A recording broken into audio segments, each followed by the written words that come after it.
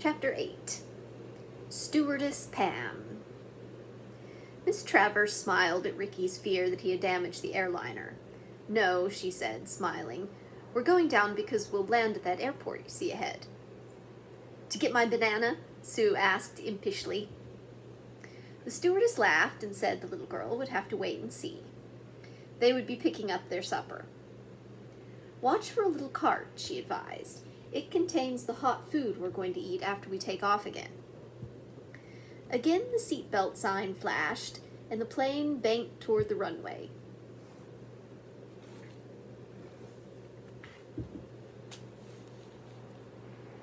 After making a smooth landing, it taxied to the main building. The Hollister children looked eagerly for the cart. Pam was the first to spy a little truck speeding toward them. Painted on the side was J.B. Smith, caterer. The driver stopped the truck alongside the landing platform and carried several metal containers onto the plane. While he was doing this, a motor-driven fuel wagon pulled up and filled the plane's tanks. Then 2 more passengers got aboard, and soon the airliner roared off into the sky again. As soon as Pam had unfastened her seatbelt, she walked back to talk to the stewardesses. A minute later, her family was startled to hear her voice over the loudspeaker. "This is Pam Hollister, speaking for Stewardesses Travers and Gilpin. We welcome you to Flight 224 and hope you will be comfortable. Dinner will be served shortly. If there is anything special you wish, please press your seat buzzer." "Hooray for Pam," Sue said in a loud whisper to her brothers. "She's a good play stewardess." The older girl came back to her seat a moment later, smiling broadly. "They said I could help out while they were preparing the trays," she said. In a few minutes, Miss Travers walked down the aisle, carrying a tray which she put in Pam's lap. Then she and Miss Gilpin served all the other passengers one by one. On the trays were hot meat and vegetables, and for dessert there was gelatin. But Sue got a special surprise. In the middle of her plate, Miss Travers had placed a fat yellow banana. "Goody!" she exclaimed. "You got it when we went downstairs." After supper, the hostesses tilted the children's chairs back, and they napped while the sky grew darker. 4 hours later, the plane banked as the pilot prepared to land again. "We're getting off here," Mr. Hollister said, as he roused his sleepy-eyed children. After they had said goodbye to Miss Gilpin and Miss Travers, the children walked out. Mr. Hollister called a cab, and they were driven to a nearby motel for the night. After breakfast next morning, Pete asked about the car in which they would continue their journey. At this moment, a tall, sunburned young man in tight-fitting blue jeans entered the motel and asked for Mr. Hollister. He was directed to their apartment and said he had a car for him to rent. "We couldn't find a 7-passenger car for you, Mr. Hollister," the man said, "so we're renting you an air-conditioned school bus. We don't use it in the summer." "A school bus?" the children chorused. The young man pointed to the parking area where the bus stood under a tree. "Yikes!" Ricky clicked his heels, and the children ran pell-mell toward the bus.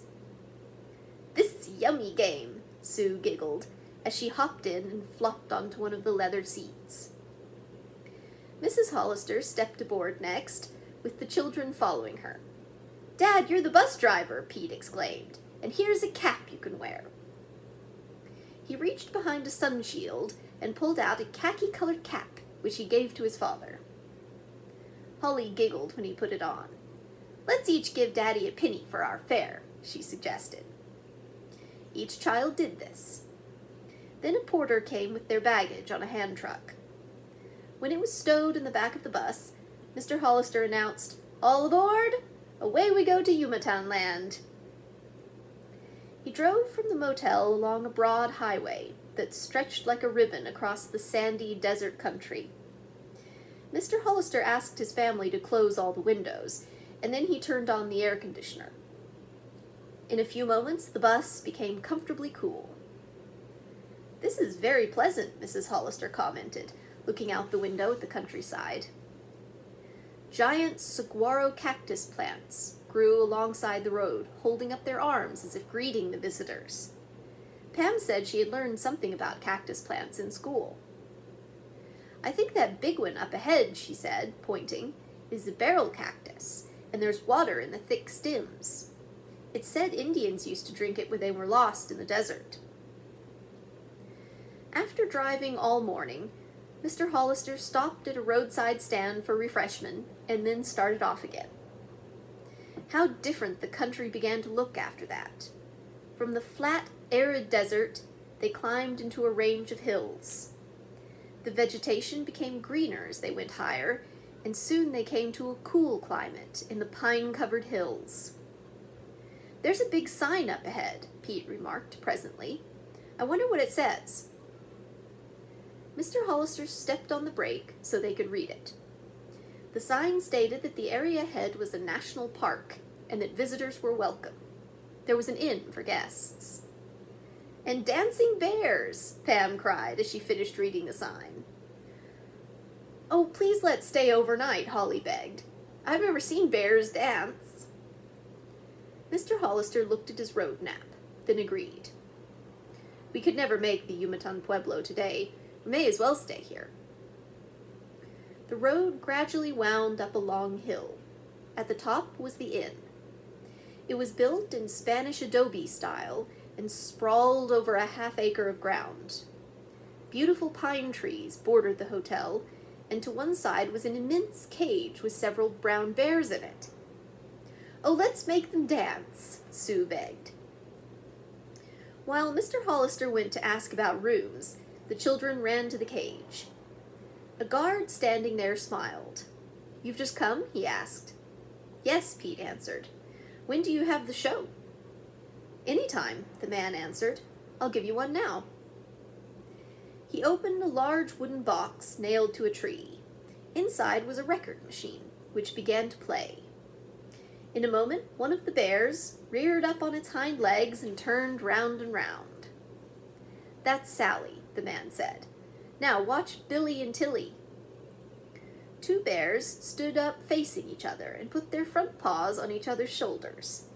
Then they lifted each hind leg in turn, keeping time to the music. "Oh, aren't they funny?" Pam laughed. Ricky and Holly began to jump around, imitating the bears. When the music stopped and the animals did somersaults, the children fell to the ground and flopped over too. Mrs. Hollister called them to come, so they hurried to the inn. How attractive the Spanish and wildlife decorations were. Ricky was particularly interested in a large mountain lion rug in the hallway. As he was stroking its head, Mr. Hollister said, "Did you hear about the entertainment surprise for children tonight?" "No, what is it?" "Storytelling by an old cowpoke named Cactus Charlie." "Sounds swell," Ricky said. After supper, all the children at the inn seated themselves cross-legged on the floor of the lounge before a roaring blaze in the fireplace. As Pete chatted with a boy named Jack, he noticed that Ricky had not yet arrived. But he forgot about this when Cactus Charlie appeared. From his 10-gallon hat to his silver spurs, Cactus was Pete's idea of a genuine cowboy. He swaggered before the fireplace as the children clapped and said, "Hi, partners! Would you like to hear about the time I chased Big Chief Bullhorn, or about when I captured the giant mountain lion single-handed?" "The mountain lion!" the children shouted. "Okay." Cactus pulled a three-legged stool from beside the fireplace and sat down on it.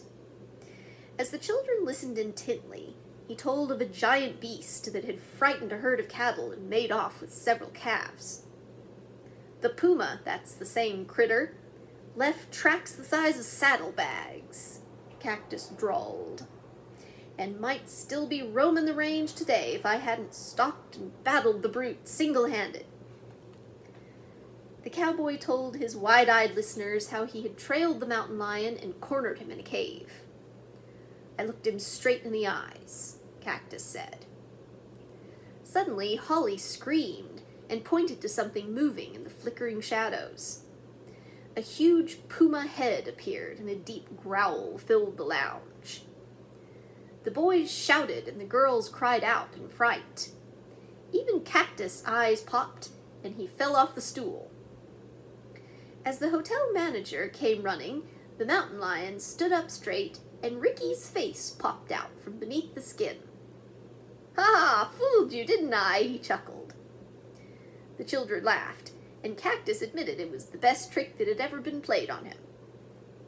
"You sure scared me," he grinned. Ricky put the skin back where he'd found it, and the storytelling continued until bedtime. Next morning, Pam asked her mother's permission to take a short walk before starting their ride to the Yumatán Pueblo.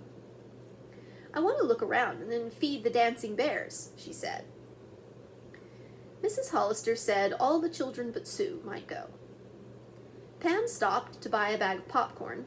Then the 4 children set off through the woods of pine and aspen trees toward a canyon a girl had told Pam about.